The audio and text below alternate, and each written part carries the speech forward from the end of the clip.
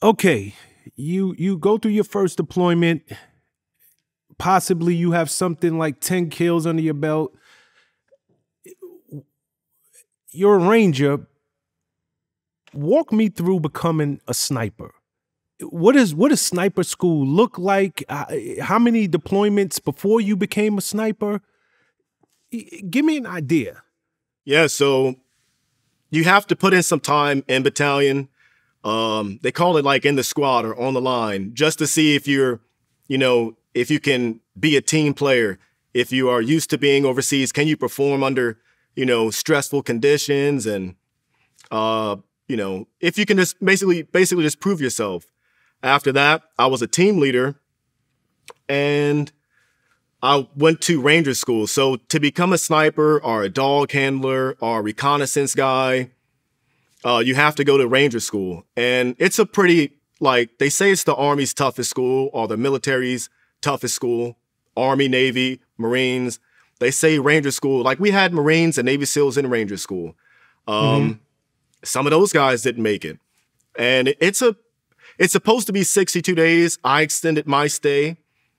I failed the first evolution, or the first phase, which is Fort Benning phase, Darby ground phase. I failed that one, and I was going to quit then, but I decided to recycle because I was supposed to get married.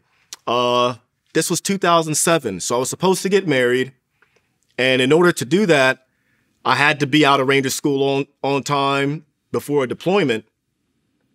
So I debated on quitting. I ended up not quitting.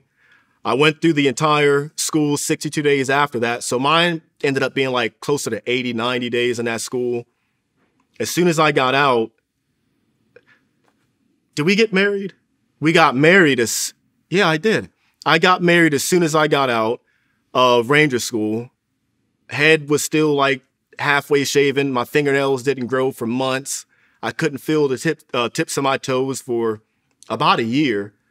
And I was 40 pounds lighter, way malnutrition, and got married. After that, a month or two later, I went overseas, and that was my, I want to say, third deployment. And yeah, we went to Mosul, Iraq. Now, that was 2007. We got married in October. No, we got married in November. And that next year, 2008, I went to Mosul, Iraq. Then after that is when I went to sniper school. And sniper school, it was at Fort Benning, and I want to say it was 8 weeks long. We were supposed to go to like a National Guard one. That was a little bit longer. Mine was 8 weeks, and like it's a 70% dropout rate, but most of that comes from the stalking stuff. Sniper school wasn't about like shooting. You would think it would be, but by then you're already like a pretty good shot. You have to be able to shoot like a hand-sized group or a quarter-sized group with the basic M4 with no scope on it at, like 100 meters, or a hand-sized group at 100 meters.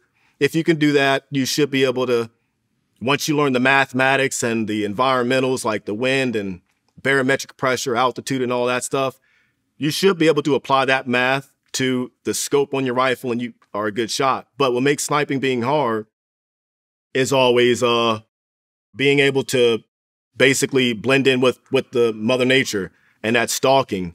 That's where you get most of your dropouts. Like 70% of the dropouts of all the candidates in sniper school fail stalking phase. What is stalking phase exactly, and why would they drop out during that part? Stalking is basically learning how to blend in with your surroundings. So when you think sniper, when I think sniper, I always thought like the ghillie suit, that suit with all the junk on it, like strings and sticks and leaves. Yeah. Being able to use that, sneak into an area. Like what makes it hard, you have your instructors who are well-trained on looking for stuff. So you put on this ghillie suit, and they say you have to make it within 300 meters of their position and identify where they're at and make a shot. After they make a shot, they'll bring in another instructor who'll stand within like 10 feet within your position.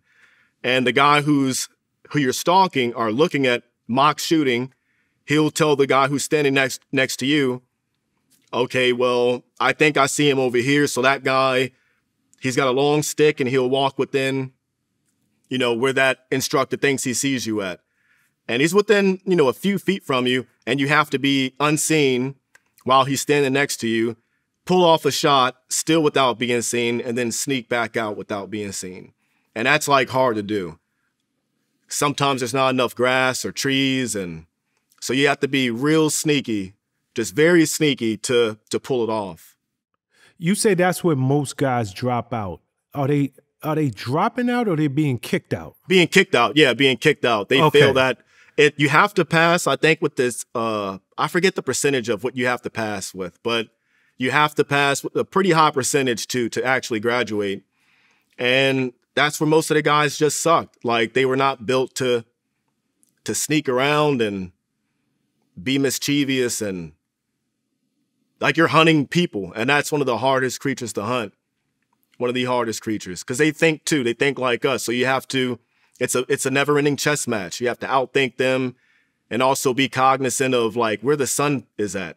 If the sun's in front of me, you might see the glint off my scope, or I can't see you because the sun's in my eyes. So if I can get into a position, it may take hours to get into a position to where I can shoot someone and not have the sun in my eyes. Something as simple as that. Are only moving when the wind blows, because grass doesn't, you got this patch of grass that's moving, everything else is standing still, but when the wind blows, you just kind of move with that, and you look like grass blowing in the wind.